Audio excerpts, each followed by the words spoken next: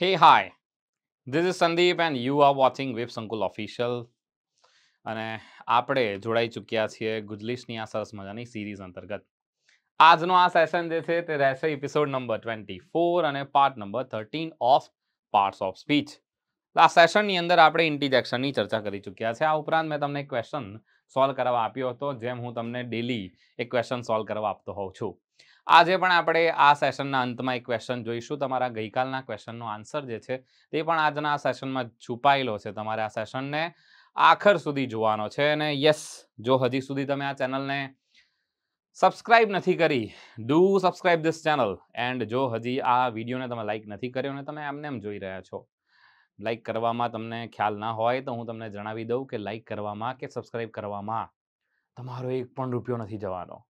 Yes, so do like and do subscribe this channel. અને આપણે જે છે તે હવે ફટાફટ જોવાના છે આપણા આજના સરસ મજાના સેશનની ચર્ચા કરીએ. ચલો એ પહેલા યસ, ટાઇટલ શું છે? ટાઇટલ ઇઝ અમેઝિંગ આર્ટિકલ્સ જોવાના છે. યસ, આર્ટિકલ્સને પણ ઘણા લોકો પાર્ટ્સ ઓફ સ્પીચનો ભાગ ગણતા હોય છે, પરંતુ નહીં, આ પાર્ટ્સ ઓફ સ્પીચનો ભાગ નથી. આર્ટિકલ્સ છે શું? તો આર્ટિકલ્સ જે છે તે ડિટરમાઇનર તરીકેનું કામ કરે છે અને ડિટરમાઇનર કહેવાતા હોય છે. ગુજરાતીમાં આને નિશ્ચાયકો કહેવાય છે. આ નિશ્ચય કરતા હોય છે, નિર્ધારિત કરતા હોય છે. શું નિર્ધારિત કરતા હોય છે? શું નિશ્ચિત કરતા હોય છે? Let's see in our today session. ફટાફટ જોઈશું, સમજીશું શું કહેવા માંગે છે. નોર્મલી તમે એવું ભણી ગયા છો કે આર્ટિકલ્સના બે પ્રકાર પડતા હોય છે. એક છે ઇનડેફિનિટ અને બીજું છે ડેફિનિટ. ડેફિનિટ આર્ટિકલને ચોક્કસ અને ચોક્કસ અથવા તો નિશ્ચિત આર્ટિકલ કહેતા હોઈએ છીએ. સર, અમે તો આર્ટિકલના એવા પ્રકાર ભણ્યા છે કે આર્ટિકલ 3 છે, એક છે એ, બીજો છે એન અને ત્રીજો છે ધ. નહીં ફ્રેન્ડ્સ, આ રીતે નહીં. આ તો તમે નાનપણમાં હાઈસ્કૂલ વગેરેમાં ભણીને આવ્યા છો. ગ્રામેટિકલી જોવા જઈએ તો એના બે પ્રકાર છે. ટાઈપ્સ ઓફ આર્ટિકલ જો જોવા જઈએ તો એના બે પ્રકાર રહેશે. એના બે પ્રકાર છે. સૌથી પહેલું છે ડેફિનિટ, ચોક્કસ કે નિશ્ચિત, અને ઇનડેફિનિટ, અચોક્કસ કે અનિશ્ચિત. હવે સર, આને અચોક્કસ ને અનિશ્ચિત કેમ કહે છે એ પણ હું તમને સમજાવીશ. સાઉન્ડની દ્રષ્ટિએ જો જોવા જઈએ, આ તો થઈ ગયું ગ્રામેટિકલી, પરંતુ સાઉન્ડની દ્રષ્ટિએ જોવા જઈએ તો આર્ટિકલના 5 પ્રકાર રહેશે. આઈ રિપીટ, 5 પ્રકાર રહેશે. સર, કઈ રીતે ગણાવો તો 5 પ્રકાર? Let me show you something. હું તમને કંઈક જણાવવા માંગીશ, દર્શાવવા માંગીશ. સમજી લો કે પહેલા આપણે આર્ટિકલ એ લઈએ છીએ, અને ઘણા લોકો એ કે ઘણા લોકો અ કહેતા હોઈએ છે, ઘણા એને અ કે એ કહેતા હોય છે. ત્યાર પછી આવે છે એન, ઘણા આને અન અથવા તો એન કહેતા હોય છે. ત્યાર પછી આવે છે ધ. આના બે પ્રોનાઉન્સિએશન થાય છે. આને ધ પણ કહેવાય છે અને આને ધી પણ કહેવાતું હોય છે. The or you can say the. અને છેલ્લો આવે છે નો article, or you can say આને તમે નો આર્ટિકલ અથવા તો ઓમિશન ઓફ આર્ટિકલ પણ કહી શકો છો. આને નો આર્ટિકલ કહેવામાં આવશે. સો ફ્રેન્ડ્સ, આ રીતે 5 કેટેગરી થાય છે. સર, કઈ રીતે 5? Number 1, number 2, number 3, number 4 and number 5. આ રીતે 5 કેટેગરી થતી હોય છે આર્ટિકલ્સની. અને યસ ફ્રેન્ડ્સ, આર્ટિકલ જે છે જોવા જઈએ તો સર, આ ધ જે કન્સેપ્ટ છે એનો ફરીથી એક વખત કન્સેપ્ટ સમજાવી દો તો ક્યારે ધ બોલાશે અને ક્યારે ધી બોલાશે. નોર્મલી તમે જાણો છો કે ધ એ નિશ્ચિત પદાર્થો કે નિશ્ચિત વસ્તુઓ સાથે યુઝ થાય છે. એને નિશ્ચિત અને અનિશ્ચિત કે અચોક્કસ કે ચોક્કસ કેમ કહેવાય છે? આર્ટિકલ ધ ને ચોક્કસ કે નિશ્ચિત કેમ કહેવાય છે? હું તમને બહુ મજાનું એક્ઝામ્પલ આપીશ, ધ્યાનથી સમજજો. આ પૃથ્વી પર રહેલી કોઈ પણ વસ્તુ, કોઈ પણ નાઉન જે છે તે, એના સાથે આપણે નિર્ધારિત કરવા માટે કે એ સ્પેસિફિક વાક્યમાં એ સ્પેસિફિક છે, ચોક્કસ છે કે અચોક્કસ છે, એ દર્શાવવા માટે આર્ટિકલનો ઉપયોગ થાય છે. એટલે આર્ટિકલ્સને આપણે નિશ્ચાયકો કે નિર્ધારકો કહેતા હોઈએ છીએ. સો સમજીએ, સમજી લો કે હું તમને એક શબ્દ કહું છું રિવર, તો હું બોલનાર છું, તમે સાંભળનાર છો. પરીક્ષાની અંદર પણ જ્યારે પરીક્ષામાં પ્રશ્ન પૂછાય છે ખાલી જગ્યા પછી રિવર લખેલું છે, તો એવું સમજી લેજો કે એ જે લખનાર છે, પરીક્ષામાં જે લખનાર છે એ બોલનાર છે, તમે સાંભળનાર, આઈ મીન તમે જોનાર છો એટલે તમે સાંભળનાર છો. શું એ રિવર શબ્દ દેખીને તમને એવું થાય છે કે આ રિવર એટલે બોલનારના મગજમાં કે લખનારના મગજમાં? અત્યારે હું રિવર બોલી રહ્યો છું તો મારા મગજમાં કઈ નદી ચાલી રહી છે તમને ખબર છે? હું કઈ નદી વિશે વિચારી રહ્યો છું? નોપ, ના સર. ઓકે, સો અહીંયા તમે ચોક્કસ નથી. યસ, તો આર્ટિકલ પણ કયો આવશે? તો કે સર, અચોક્કસ છીએ અમે, ચોક્કસ નથી. એટલે અમે આર્ટિકલ પણ અચોક્કસ વાપરીશું, ઇનડેફિનિટ વાપરીશું. તો ઇનડેફિનિટ આર્ટિકલ કયા છે? તો કે સર, ઇનડેફિનિટ આર્ટિકલ એ અને એન છે. તો યસ, એટલે તો રિવરની આગળ આર્ટિકલ એ યુઝ થતો હોય છે, અ રિવર. તો સર, આર્ટિકલ એ જ કેમ વપરાય છે, એન કેમ નથી વપરાતો? તેના માટે તમારે સાઉન્ડનો રૂલ ભણવો પડશે, ધ્વનિનો નિયમ જેને કહીએ છીએ. સ્વરથી સ્વર ધ્વનિ અને વ્યંજન ધ્વનિ, જેની ચર્ચા આવનારા સેશન્સમાં હું તમને કરવાનો છું. બહુ સારી રીતે સમજાવીશ તમને. વોકલ સમજાવીશ કે ભાઈ મોઢું ખુલ્લું રાખીને શરૂઆત કેવી રીતે કરવાની રહેશે, મોઢું બંધ થાય ત્યારે શું કરવાનું રહેશે, મોઢું ખોલીને કોઈ શબ્દની શરૂઆત કરી શકો છો તો તે સ્વર કહેવાતો હોય છે, જેને ધ્વનિનો નિયમ કહેવાય છે. સિમ્પલ રૂલ છે. કોઈ પણ સ્વરથી શરૂ થતો શબ્દ બોલો, મોઢું ખુલ્લું રાખીને તમે શરૂઆત કરી શકશો. Orange, aeroplane, Apple, MLA, ox, all, onion, author, બધા શબ્દ બોલી શકશો. વ્યંજનથી શરૂ થતો કોઈ શબ્દ હોય એ બોલી બતાવો. ફોર એક્ઝામ્પલ, આ બોટલ છે, મોઢું ખુલ્લું રાખીને શરૂઆત કરી બતાવો. Not possible. પેન છે, મોઢું ઓપન રાખીને શરૂઆત કરી બતાવો. Not possible. સો આ ચમત્કાર છે. કેમ તો કે એલું સ્વરથી ઉચ્ચારાય છે, જે મોઢું ઓપન રાખીને તમે શરૂ કરી શકો છો, અને જે મોઢું ઓપન રાખીને શરૂ નહીં થાય બધા વ્યંજન ધ્વનિ છે. તો રિવર જે છે તે મોઢું ખુલ્લું રાખીને નથી શરૂઆત થતી. Check it out. હા, ઘણા જે છે એ આજે હસવાના છે વિડીયો જોતા કે સર નહીં હો પા રહા હે હમસે. યસ. સો ચલો આવો ફટાફટ જોઈ લઈએ ક્યારે ધ અને ક્યારે ધી યુઝ થાય છે. નોર્મલી આપણે ઘણી બધી ચોક્કસ વસ્તુઓ, એટલે કે મેં તમને હમણાં એક શબ્દ રિવર કીધો હતો, તેવો જ એક શબ્દ હું તમને કહું છું ઓશન.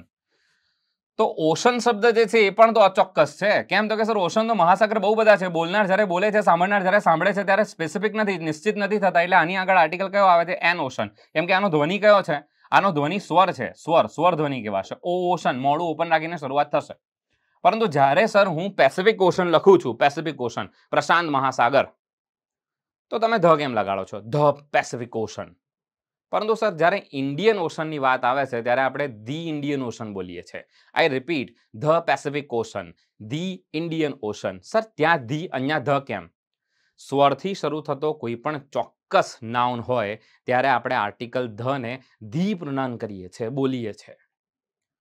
સિમિલરલી કોઈ ભાર દર્શાવતા નામ હોય, તમે ધી કપિલ શર્મા શો જો છો, ધી અંબાણીસ, ધી અદાણીસ, તમે ભાર the Virat Kohli, the વેબસંકુલ. Yes, ભાર એમ્ફસાઇઝ કરવા માટે.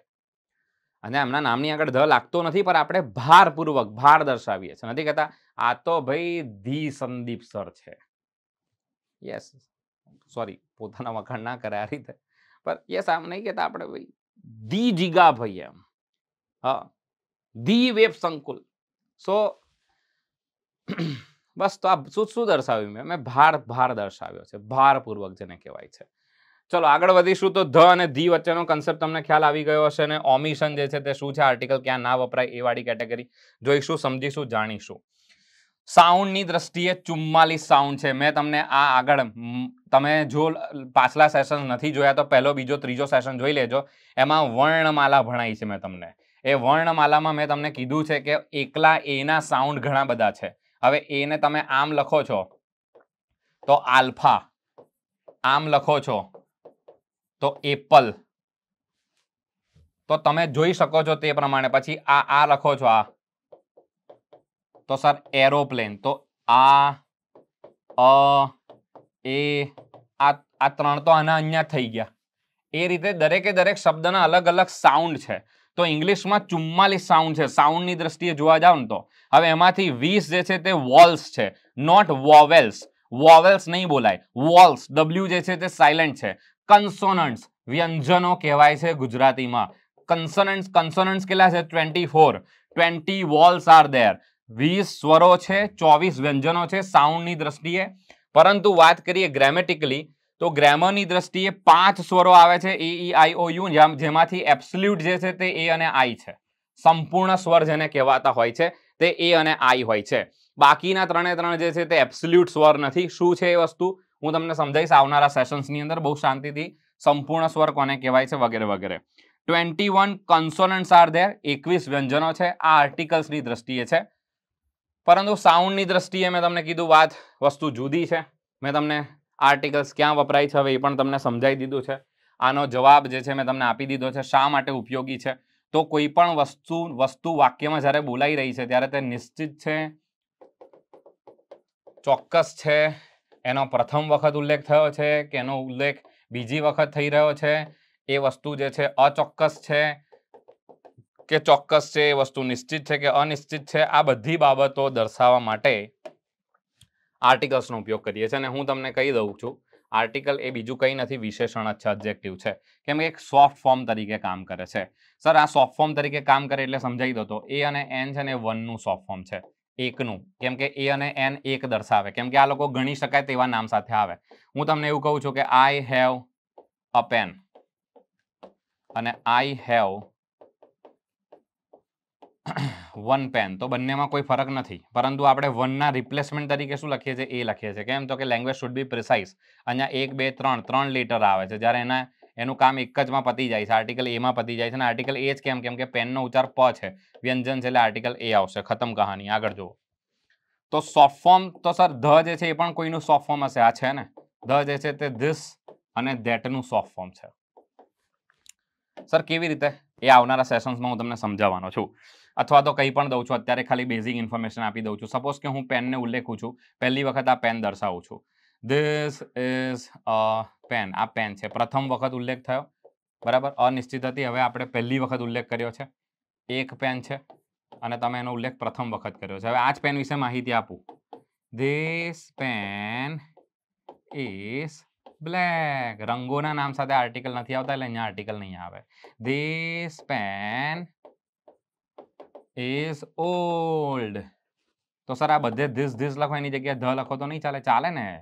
કેમ? તો કે તમે જે પેનની વાત કરતા હતા એ જ પેનની વાત તો ફરીથી તમે કરી છે. ધીસની જગ્યાએ ધ યુઝ કરી શકાય. The pen is black. This is a pen. This pen is black.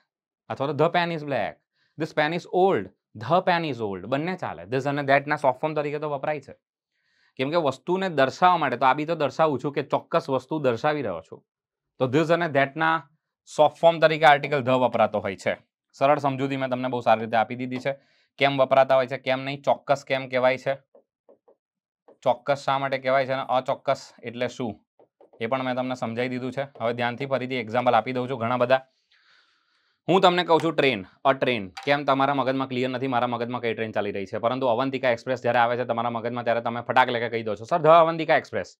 હું તમને કહું છું dessert, Rann, a dessert. Thar, Sahara. Sir the લગાડો. કેમ? હું બોલનાર, તમે સાંભળનાર. નિશ્ચિત થઈ જઈએ છે એટલે તો નિશ્ચિત આર્ટિકલ ધ વાપરો છો. Political party. સર તમારા મગજમાં કઈ ચાલે છે અમને ખબર નથી. અ political party. BJP. Sir the BJP. The. કેમ? ચોક્કસ, નિશ્ચિત છીએ. અચ્છા, એક હજી એક્ઝામ્પલ લઈએ. હોલી સ્ક્રિપ્ચર. હોલી સ્ક્રિપ્ચર અથવા તો હોલી બુક, પવિત્ર પુસ્તક. અ હોલી બુક. કેમ? તો કે ઘણી બધી છે. Bible, Ramayana, Gita. Sir the લગાડો બધાની આગળ. કેમ? સર ચોક્કસ છે. તમે જે બોલો છો અમે એક્ઝેક્ટ એ સમજીએ છીએ, સ્પષ્ટ છીએ, નિશ્ચિત છીએ એટલે. હજી એક એક્ઝામ્પલ લઈએ. મોન્યુમેન્ટ, સ્મારક. બહુ બધા છે. અ મોન્યુમેન્ટ ગણી શકાય છે મોન્યુમેન્ટને. અ મોન્યુમેન્ટ કેમ કે બોલાય છે પણ વ્યંજન. અ મોન્યુમેન્ટ માંથી બોલાય છે, સ્વર નથી. તાજમહાલ. સર ધ લગાડો. કેમ? સર ગોખવાનું નથી, કન્સેપ્ટ છે. આ જ તો કન્સેપ્ટ છે. તમે ગોખવા જાઓ છો બધાને. નદીઓના નામ સાથે, મહાસાગરોના નામ સાથે, સ્મારકોના નામ સાથે, હિસ્ટોરિકલ બિલ્ડિંગ્સના નામ સાથે, લોકો જેટલી પણ ધર્મો છે, જેટલા પણ નાગરિકતાઓ છે તેના બહુવચનના નામ સાથે, આર્મ ફોર્સીસના નામ સાથે, ટ્રેનોના નામ સાથે, શિપના નામ, વહાણોના નામ સાથે, મેગેઝિનના નામ સાથે, ન્યૂઝપેપરના નામ સાથે, રણોના નામ સાથે, દ્વીપોના નામ સાથે, બેના એટલે કે અખાતો, કેનાલો વગેરેના નામ સાથે, એના પછી ડાયનેસ્ટીઝ જેટલી પણ છે એમના નામ સાથે, હિસ્ટોરિકલ બિલ્ડિંગ, કોઈ હિસ્ટોરિકલ બિલ્ડિંગ, હિસ્ટોરિકલ ઇવેન્ટ હોય, કોઈ શોધ હોય, ઇન્વેન્શન્સ હોય, એ બધાના નામ સાથે, સંગીતના સાધનો સાથે, આ બધી લિસ્ટ આખી ગોખે ગુજરાત કરવા જાય. શું કરવા ગોખવું છે? કન્સેપ્ટ તો છે સિમ્પલ. હા, ધેટ્સ ધ કન્સેપ્ટ. ચલો, સો આ રીતે જ મજાની માહિતી આપણે મેળવતા રહીશું. ગઈકાલનો ક્વેશ્ચન જે છે 23rd એપિસોડનો ક્વેશ્ચન જે હતો એની અંદર આન્સર ડઝ હી થાય છે. ક્વેશ્ચન ટેગનો પ્રશ્ન પૂછ્યો હતો. આજનો પ્રશ્ન તમારી સામે છે. હી ઇઝ ફોન્ડ ખાલી જગ્યા singing. Options are in, by, of અને ઓન. કમેન્ટ સેક્શનની અંદર જવાબ તમારે જણાવી દેવાનો રહેશે કે તમારો જવાબ શું રહેશે. હું હટી જાઉં છું થોડી વાર. પ્રશ્ન જોઈ લો, આન્સર તમારે જણાવવાનો છે, પછી હું તમને કન્સેપ્ટ કહીશ એની પાછળનો. લેટ્સ સી, આગળ વધીશું ને યસ, આ સાથે આજનો આ સરસ મજાનો સેશન અહીંયા પૂર્ણ થાય છે. તમે જોડાયેલા રહ્યા તે બદલ ખૂબ ખૂબ આભાર. આ રીતે જ આ સેશનને માણતા રહેજો. મળીશું આપણે નવા એપિસોડની અંદર નવી એનર્જી સાથે, નવા ટોપિક સાથે. ત્યાં સુધી જોતા રહો વેબ સંકુલ official. I M Sandeep signing of. C you, take care. જય હિન્દ, જય ભારત. છે.